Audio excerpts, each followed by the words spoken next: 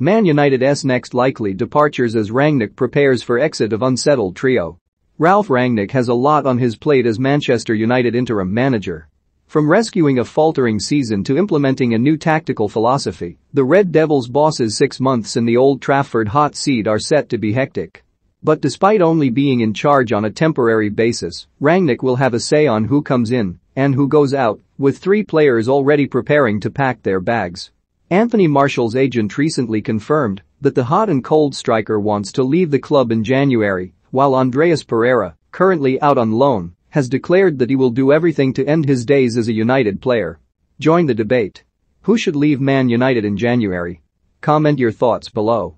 On top of those 2 public wantaways, Edinson Cavani's time as a cult hero appears to be nearing its end. Following Cristiano Ronaldo's return in August, the Uruguayan's role as the experienced goalscorer in the team has been handed over, just like his shirt number.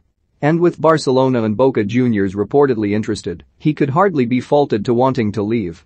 But who could join Cavani, Martial, and Pereira through the exit door? Here, Mirror Football runs through the Red Devils' next likely departures. Less of a likely January exit, but a more inevitable one. Pogba's second spell at Old Trafford is set to come to a drawn-out end in June upon the expiration of his contract. The 28-year-old rejoined United in 2016, but inconsistent form and the team's general plight have rendered his return an unromantic one. With Rangnick also set to leave his post in 6 months' time, the lack of a permanent manager means Pogba's future is likely be decided in the boardroom, and it appears the Red Devils are unwilling to bend to his and agent Mino Raiola's demands. Talks have supposedly been going on for a number of months, but this exit now seems a when, rather than an if. Real Madrid, Paris Saint-Germain and Juventus are Pogba's most obvious suitors, but are all expected to wait until a free transfer becomes an option next summer, making a mockery of the £89 million United shell out to re-sign him 5 years ago. Everything has changed. Nothing has changed. That adage could well be applied to Lingard and his current predicament at Old Trafford. The England international remains out of favour with his boyhood club, the same situation he found himself in this time last year before an inspired loan move to West Ham United. When Lingard returned in the summer, after scoring 9 goals in the capital, it was largely expected it would only be for a short period, and his fresh start would continue either back at the London Stadium or elsewhere via a mega money transfer. Ole Gunnar Solskjaer, however, was impressed with Lingard's pre-season determination to stake a claim and kept him around. But with 6 months left on his contract, like Pogba, that departure is expected to be much less satisfying for all parties involved. 6 months ago, it seemed like Henderson's future with the Red Devils was firmly secure. Having taken the 0.1 spot from David De Gea by the start of spring, the academy graduate had broken into the England squad for Euro 2020 and impressed supporters with his commanding displays between the posts. But through a combination of injury and De Gea's resurgence in form, Henderson is now second choice again and has been linked with multiple moves away, most recently Dutch giants Ajax. Only 24 and boasting plenty of experience under his belt, the ex-Sheffield United stopper has a bright future ahead of him, but it currently looks to be somewhere other than Old Trafford. A superb servant since he signed in midway through David Moyes' ill-fated 8 months as manager, Mata has been edging closer to the exit door for a number of years. 33 and still blessed with the technical ability to play at the very top, the Spaniard has signed 2 short-term contracts since 2019, with his latest deal set to expire in June.